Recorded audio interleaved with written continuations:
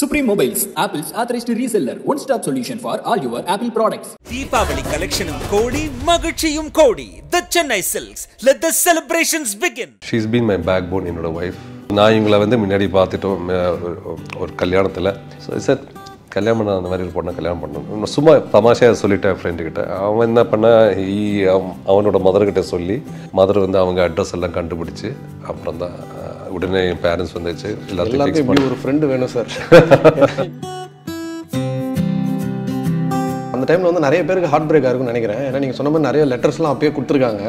Definitely because even அந்த டைமில் கூட எனக்கு வேறொரு பொண்ணு இருந்தது, ஒரு ஸ்ரீலங்காக்காரி. அவன் ரூமுக்குள்ளே ஃபுல்லாக என்னோட ஃபோட்டோஸ் தான், பெட்டில், கபோர்டில், செவரில், பாத்ரூமில் எல்லா இடத்தும். அவள் வந்து என்ன பார்க்காம கல்யாணம் பண்ண மாட்டேன் யாரையும், அப்படியே டைம் போயிட்டே இருக்கு. அவளுக்கு அந்த அன்பை எனக்கு ரீபே பண்ணணுன்னு நான் ஒய்ஃப் கிட்ட சொல்லிட்டேன். நானும் ஜஸ்ட் மேரிடாக அந்த டைமில். ஸோ வாட் கேன் வி டூன்னு சொல்லும்போது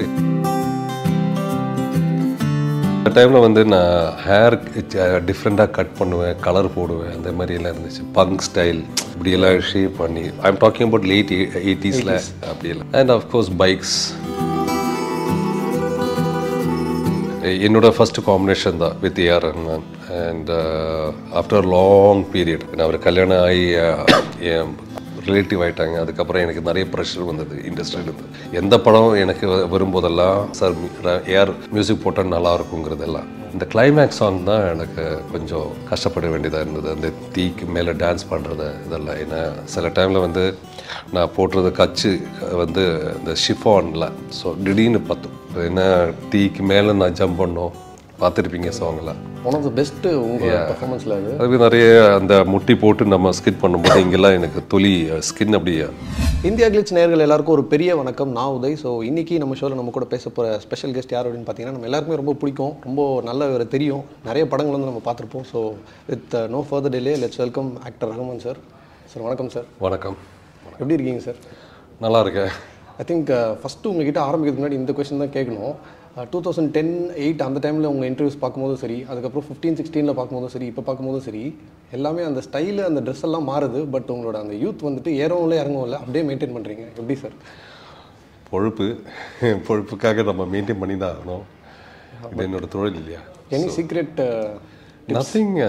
எல்லோரும் செய்கிற மாதிரி இந்த ப்ரொஃபஷனில் எக்ஸசைஸ், ஃபுட் ஹேபிட்ஸ் எல்லாம் கொஞ்சம் கண்ட்ரோல் பண்ணி போயிட்டே இருந்தேன். நம்ம எந்த நடிகருக்கும் அது தேவை. Sir tell me about your marriage sir.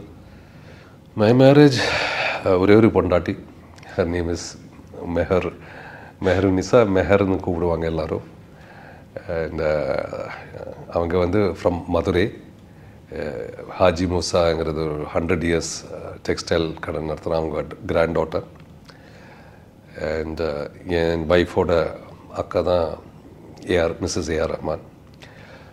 And she's been my back phone. என்னோட ஒய்ஃப் எப்போவுமே நான் முன்னாடி பேசும்போது நான் சொல்லிட்டோம். பிகாஸ் ஒரு ஆக்டருக்கு எந்த தொழிலும் ஒரு அப்ஸ் அண்ட் டவுன்ஸ் இருக்கும். ஸோ நான் அந்த டவுன்ஸில் நிறைய இறங்கியிருக்கோம். அந்த டைம்லலாம் நான் நிறைய கற்றுக்கிட்டோம். அண்ட் அது நல்லதுங்கிற ஐ திங்க் இட் வாஸ் ஒரு என்னோட சேஞ்சிங் பார்ட். நான் லைஃப்பை எப்படி அதுக்கு முன்னாடி பார்த்ததோ அதுக்கப்புறம் பார்த்ததும் எனக்கு ஒரு லெசனாகவே இருந்தது. ஓகே. அண்ட் அந்த டைமில் வந்து definitely it was my wife, என்னோட full support. And we got married 1993. It was love marriage ஒரு அரேஞ்ச் மேரேஜ்?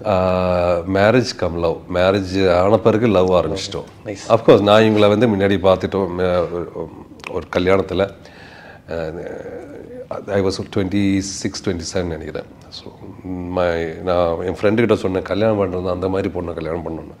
பிகாஸ் இவங்க 3 பேரும் சிஸ்டர்ஸ் 3 பேரும் இப்படி நடக்கிறது நான் பார்த்தேன். தலையில் இந்த தட்டம் எல்லாம் போட்டுக்கிட்டு அப்படின்னு நடக்கிறது நான் பார்த்தப்போ நான் கொஞ்சம் ஃபீல் பண்ணேன். ஏன்னா சிட்டிலலாம் நான் அப்படி பார்க்குறது ரொம்ப it's a rare moment. So sir கல்யாணம் பண்ண அந்த மாதிரி ஒரு பொண்ணை கல்யாணம் பண்ணணும் சும்மா தமாஷையாக சொல்லிட்டேன் ஃப்ரெண்டுக்கிட்ட. அவன் என்ன பண்ண அவனோட மதர்கிட்ட சொல்லி மதர் வந்து அவங்க அட்ரஸ் எல்லாம் கண்டுபிடிச்சி அப்புறம் தான் உடனே என் பேரண்ட்ஸ் வந்துச்சு எல்லாத்தையும் இப்படி ஒரு ஃப்ரெண்டு வேணும் சார். நீங்கள் வந்து லவ் பிரித்து விடுற ஃப்ரெண்ட்ஸாக இருக்காங்க, உங்களுக்கு சேர்த்து வச்சு. அந்த ஃப்ரெண்டுக்கு ரொம்ப அர்த்தம். அந்த ஃப்ரெண்டோட பேர் தான் ஈசா. ஓகே. என்ன நிறைய இன்டர்வியூ இப்படி பேசியிருக்கோம், ஃப்ரெண்டு தான் சொல்லியிருக்கோம். அவன் கேட்டால் என் பேர் கூட சொல்லியிருக்கலாம்ல என்ன. So it's Isha Musa. Super sir. அந்த டைமில் வந்து நிறைய பேருக்கு ஹார்ட் பிரேக்காக இருக்கும்னு நினைக்கிறேன். ஏன்னா நீங்கள் சொன்ன மாதிரி நிறைய லெட்டர்ஸ்லாம் அப்பயே கொடுத்துருக்காங்க. இதை வந்து லவ் பண்ணலன்னா நான் வந்துட்டு சூசைட் பண்ணிப்பேன் அப்படிங்கிற மாதிரிலாம் மிரட்டி. டெஃபினெட்லி. பிகாஸ் ஈவன் அந்த டைமில் கூட எனக்கு வேறொரு ஒரு பொண்ணு இருந்தது, ஒரு ஸ்ரீலங்காக்காரி. ஸோ ஷீ வாஸ் வெரி என்னோட ரொம்ப ஆர்டன் ஃபேன். அண்ட் நான் ஒன்ஸ் ஸ்ரீலங்காவில் ஒரு படத்தோட ஷூட்டிங் போகும்போது எப்படியோ அவங்க அந்த பொண்ணோட அப்பா என்னை ஃபோன் பண்ணி கொஞ்சம் மீட் பண்ணல, என் டாட்டர் ரொம்ப ஃபேன் சொல்லிட்டு நான் வந்தாங்க. ஸோ அவங்க மூலியமாக இவங்களோட இன்னும் மேலே வச்சிருக்கிற அந்த நேசம் பாசம் எல்லாம் ரொம்ப எனக்கு it was too much. And அவங்கள அப்பா அம்மாவும் சொல்கிறாங்க, C is very this one about me கிரேசியில். அவங்க வீட்டுக்கு போனேன் ஒரு நைட் டின்னருக்கு. ரூமுக்குள்ளே ஃபுல்லாக என்னோடய ஃபோட்டோஸ் தான், பெட்டில், கபோர்டில், செவரில், பாத்ரூமில், எல்லா இடத்தும். பட் அவன் என்கிட்ட பேச மாட்டேன், அப்படியே ஓரமாக உட்காந்து அப்படியே பார்த்துட்டே இருப்பாங்க. அப்போ அப்பாவும் அம்மாவோட ரிக்வெஸ்ட் என்னென்னா, அந்த பொண்ணை எப்படியாவது கன்வின்ஸ் பண்ணி சொல்லி கல்யாணம் பண்ண சொல்லுன்ட்டான். அவள் வந்து என்ன பார்க்காம கல்யாணம் பண்ண மாட்டேன் யாரையும், அப்படியே டைம் போயிட்டே இருக்குது அவளுக்கு. ஓகே, அந்த அளவு தீவிர இதாக இருந்துச்சு. ஸோ அது என் ஹார்ட்டை டச் ஆகிடுச்சு. And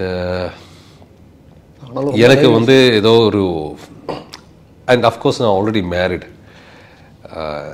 and I wanted to அந்த அன்பை எனக்கு ரீபே பண்ணணுன்னு நான் ஒய்ஃப்கிட்ட சொல்லிட்டேன். நானும் ஜஸ்ட் மேரிடாக அந்த டைமில். ஸோ வாட் கேன் வி டூன்னு சொல்லும்போது என்னோட முதல் குழந்தையோட பேர் அந்த ஃபேனோட பேரை தான் போட்டாங்க, ருஷ்தா. அவங்க கல்யாணம் ஆகி அதுக்கப்புறம் அவங்களுக்கு ஒரு பையன் பிறந்துச்சு, என்னோட பேர் போட்டான் ரஷன் ரஹ்மான். Think super sir. இது வந்து நிறைய பேர் வந்து இந்த மாதிரி இன்சிடென்ட்ஸ்லாம் வந்து ஒய்ஃப் கிட்ட இருந்து மறைக்கணும்னு நினைப்பாங்க. நீங்கள் சொல்லி உங்கள் ஒய்ஃப் இதை அண்டர்ஸ்டாண்ட் பண்ணிக்கிட்டது வந்து ஒரு பியூட்டிஃபுல்லான விஷயம். பிகாஸ் எங்களுக்கு அப்படி தோணிடுச்சு, வி ஷுட் டூ சம்திங் பேக்னு. அந்த அளவுக்கு அந்த டெப்த் அந்த அளவுக்கு இருந்தது. அதனால தான் இந்த அண்டர்ஸ்டாண்டிங் வந்து அமேசிங் சார். இந்த உங்களுக்கு உங்கள் ஒய்ஃப் நடுவில் இருக்குது. Super sir. She is like all in all for me, my wife. எல்லாம் டிஸ்கஸ் பண்ணுவோம். டெய்லி எல்லா ஆக்டிவிட்டீஸ் காலையில் இருந்து சாயந்தரம் என்னெல்லாம் பண்ண நான் பேசிட்டு கேட்கலாட்டி கூட நான் சொல்லுவேன். அப்படி தான் நான் ஒரு பொருள் வாங்கணும் கூட நான் அவளோட பெர்மிஷன் கேட்டுட்டு தான் வாங்குவேன். ஓகே, அது 500 ரூபாய் இருந்தால் சரி, 10 ரூபாய் இருந்தால் சரி, நான் அது வாங்கட்டுமா வேண்டாமா. She is my deciding authority. Super sir. And starting of your கெரியரில் வந்து நீங்கள் நிறைய படங்கள் வந்து சொன்னீங்க, நிறைய படங்கள் வந்து பண்ண ஆரம்பிச்சிங்க. விஜயகாந்த் சாரோட ஒரு படம் பண்ணியிருந்தீங்க. அந்த படம் வந்துட்டு ரொம்ப எல்லாருக்கும் க்ளோஸ் டு வசந்தராகம். அவரோட ரீசெண்டாக எப்போ பேசுனீங்க சார்? இப்போ அவரோட ஹெல்த் பற்றி? இல்லை, கப்பல் ஆஃப் இயர்ஸ் ஆகும். கொரோனாக்கு முன்னாடி நான் வந்து அவருக்கு உடம்பு சரியில்லாதனால பட் அவர்கிட்ட ஃபோன் பண்ணி ட்ரை பார்த்தேன். பட் அவருக்கு ஞாபகம் இருக்காது. அக்கா கிட்ட பேசினேன். அண்ட் உங்களோட ஜேர்னி பார்த்தீங்கன்னா எல்லாமே வந்து ஒரு மியூசிக்கல் ஸ்ட்ராங்காக இருக்கும். மியூசிக் வந்துட்டு அந்த படத்தில் ஸ்ட்ராங்காக இருக்கும். பீட் சங்கமம், ஒரு புது அர்த்தங்கள், எப்போ பார்த்தாலுமே உங்களுக்கு வந்து அந்த விஷயம் வந்து ஸ்ட்ராங்காக இருக்கும். இப்போ இருக்க மியூசிக் டைரக்டர்ஸில் உங்களை ரொம்ப இம்ப்ரெஸ் பண்ணவங்க யார் சார்? ஏன்னா நீங்கள் எல்லாரோடையும் ஒர்க் பண்ணியிருக்கீங்க. அனிருத் தான். ஆமாம், டெஃபினெட்லி. என்ன விஷயம் உங்களுக்கு ரொம்ப பிடிச்சது அனிருத் கிட்ட? இல்லை, என்ன விஷயம்னா எல்லாருக்கும் பிடிச்ச விஷயம் தான். இன்றைக்கி Anirudh if he has a mark இந்த இண்டஸ்ட்ரி, அது அவரோட ஹார்ட் ஒர்க்கு, அவர் கொடுக்குற மியூசிக்கை வச்சு தான் தட்ஸ் பிகாஸ் இல்லாட்டி அந்த பொசிஷனுக்கு வந்திருக்காது. It's very challenge. ஜெயிலரில் கூட சூப்பராக பண்ணியிருந்தாங்க. அண்ட் ஜவானில் கூட அதை விட பெட்டராக இருக்குது. It's fantastic. Ilaiyaraaja is there, that he can never fade away. அவர் இருந்துக்கிட்டே இருக்கும். தட் இஸ் நான் எப்போவுமே ராஜா சார் பாட்டுகள் தான் கேட்டுட்ருக்கேன் வண்டியில். இப்போ கூட வரும்போது நம்ம வண்டியில் தான் கேட்டுட்ருக்கேன். என்ன பாட்டு சார் கேட்டீங்க? நிறைய பாட்டுகள் ராஜா சாரோட 80s 90s அந்த டைப், எஸ்பி சாரோட பாட்டுகள். அப்படி நாட் பர்டிகுலர் சாங், எல்லாமே மெலடி சாங்ஸ் எல்லாம். எங்களுக்கு வந்து நிறைய காம்பினேஷன் ஹிட் வந்து எங்களுக்கு ஃபேவரட்டாக இருக்கும். ராஜா சார் உங்களுக்கு, ரஹ்மான் சார் உங்களுக்கு, அந்த மாதிரி. ஸோ ஒரு நல்ல மியூசிக்கல் ஜர்னி. இல்லை, எனக்கு வந்து யூஸ்வலாக லாங் ட்ரைவெல்லாம் வந்து நான் அதிகமாக ராஜா சாரோட மியூசிக் தான் நான் கேட்பேன். இப்போ நைட் டைம்ஸில் கேட்டாலே பட் ட்ரைவ் பண்ணும்போது அதிகமாக. Okay, super sir. So it is அது என்னன்னு தெரில. பிகாஸ் கொஞ்சம் ஸ்லோவாக இருக்குது, மெலடியாக இருக்குது, இன்னும் மீனிங்ஃபுல்லாக இருக்குது. அண்ட் எங்களுக்கு ஆல்ரெடி தெரிஞ்ச பாட்டுகள் தானே. ஸோ பழைய பாட்டுகள் எல்லாம் இருக்கும். அண்ட் உங்களோட ட்ரெஸ்ஸிங், உங்களோட ட்ரெண்ட் செட்டிங் வந்துட்டு எப்பயுமே அதுக்கு ஒரு தனி ஃபேன் ஃபாலோயிங் இருக்குது. கேரளாவில் வந்து ட்ரெண்ட் செட்டர் அவார்ட்லாம் கூட வாங்கியிருக்கீங்க. எது வந்து உங்களோட ட்ரெண்டில் ரொம்ப ரீச் ஆனதுன்னு நினைக்கிறீங்க சார் மக்கள்கிட்ட? Hair style. Nice sir. And you still got it? இல்லை, ஐ யூஸ் டு அந்த டைமில் வந்து நான் ஹேர் டிஃப்ரெண்ட்டாக கட் பண்ணுவேன், கலர் போடுவேன், அந்த மாதிரியெல்லாம் இருந்துச்சு. பங்க் ஸ்டைல் இப்படியெல்லாம் ஷேப் பண்ணி, I am talking about late 80s அப்படியெல்லாம். இந்த கோல்டு கலர் ஹேரு ப்ளாண்ட் பண்ணுவேன் அப்படியெல்லாம் அந்த டைமில் நான் பண்ணியிருக்கிறதெல்லாம். And of course bikes, motor biking, சினிமாலாம். Yes sir. And tell me about சங்கமம் சார். சங்கமம் வந்துட்டு எல்லாருக்குமே ஒரு ஃபேவரட்டான படம். எத்தனை வாட்டி டிவியில் போட்டாலும் பார்ப்போம். நாங்களும் தேடி போய் அந்த படத்தை வந்து ஓடிடி. படமா இல்லை பாட்டா? ரெண்டுமே சார். பாட்டுமே வந்து அது அந்த மாதிரி ஒரு மியூசிக்கல் ஆல்பமே ஹிட் ஆனது வந்து இப்போ வரைக்கும் தெரில. அப்படி ஒரு ஹிட்டு. படமும் ரொம்ப ஃபேவரட்டான ஒரு படம் சார். உங்களுக்கு ரொம்ப பிடிச்ச சீன் அந்த மாதிரி ஏதாவது நீங்கள் ஷேர் பண்ணலாம் அபவுட் சங்கமம்? Every scene I like. எனக்கு அப்படி பிடிச்ச சீனுங்கிறதெல்லாம் கிடையாது. For me it's very hard. Overall totality நல்லா வரணுங்கிறது தான். இது என்னோட கேரக்டரில் நான் படம் மொத்தமாக நல்லா வரணுங்கிறது தான். நான் எப்போவுமே I look in that point of view. என்னோட ஃபஸ்ட்டு காம்பினேஷன் தான் with AR Rahman. And after long period, ஏன்னா அவர் கல்யாணம் ஆகி என் ரிலேட்டிவ் ஆகிட்டாங்க. அதுக்கப்புறம் எனக்கு நிறைய ப்ரெஷர் வந்தது இண்டஸ்ட்ரியிலேருந்து. எந்த படம் எனக்கு வரும்போதெல்லாம் அவரை சைடில் சார் ஏஆர் மியூசிக் போட்டால் நல்லா இருக்குங்கிறதெல்லாம். பட் ஏஆர் வந்து அவருக்கு அவரோட இன்னும் டீம் ஆஃப் செட்டப்ஸ் இருக்குது, யாருக்கு பண்ணோம் அப்படின்னா. ஸோ அப்படியே ஒத்து வந்து ஒரு படம் தான் சங்கமம், சுரேஷ் கிருஷ்ணா டைரக்ஷனில். அண்ட் எனக்கு ரொம்ப டவுட்ஃபுல்லாக இருந்தது. பிகாஸ் ஃபஸ்ட்டு அந்த சப்ஜெக்டோட கண்டென்ட் வந்து ரொம்ப ஏன்னா கிராமிய டைப்பில் இருந்தது.